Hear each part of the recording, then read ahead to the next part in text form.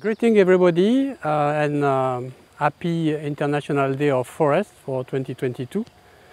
And here in 2022 we are left with about 4 billion hectares of forest. And out of these 4 billion hectares, 3.7 are natural forest and 0.3 are plantation forest. Out of this natural forest, about 1.4 billion hectares are primary forest or intact forest. And this primary forest and intact forest should be preserved at all costs. I mean, that should be a priority. Unfortunately, only 18% of forest area is under protected area, so there needs to be something about that.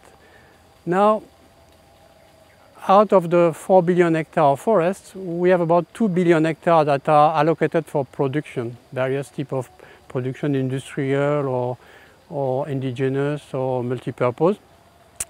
And these production forests are more or less well managed, less than more, unfortunately, and very often they are over-harvested or end up degraded after harvesting. Some are well managed, but not all. And so we are now with this 2 billion hectares of production forest that produce about 4 billion hectares of equivalent roundwood per year. Given that we have about 8 billion people on Earth, that says that we are about each of us consuming 0.5 cubic meter of roundwood equivalent per year. And the problem that we are facing now is that by 2030 we will be 1 additional billion people on Earth. And so with these 1 additional billion people, we'll need another 500 million cubic meter of roundwood equivalent if we keep the consumption level at the current level, and this is unlikely to change very much. So the question that you are facing now is that where this 500 million cubic meter of new roundwood equivalent will come from. And here, I mean, so they can either come from the existing production forest, but we have seen that these are very often already over-harvested, or they can come from the primary forest, but we have seen also that it is not something acceptable. We should conserve the primary forest.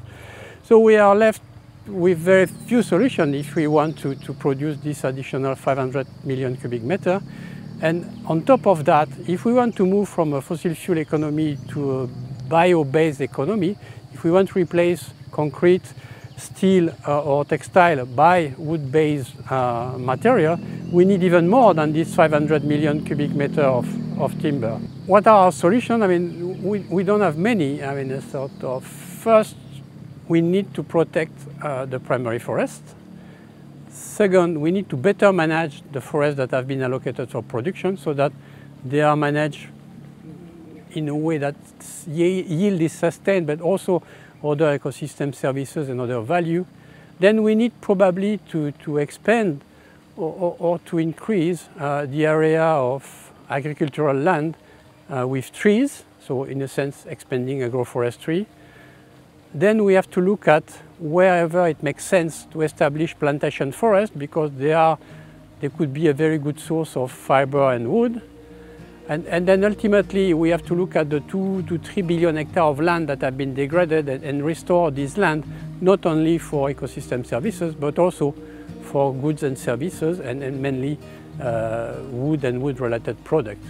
And if we manage to do that, then we can keep our forests and keep getting the goods out of the forest, and at the same time being sure that in the future we will still have many days, international days of forest.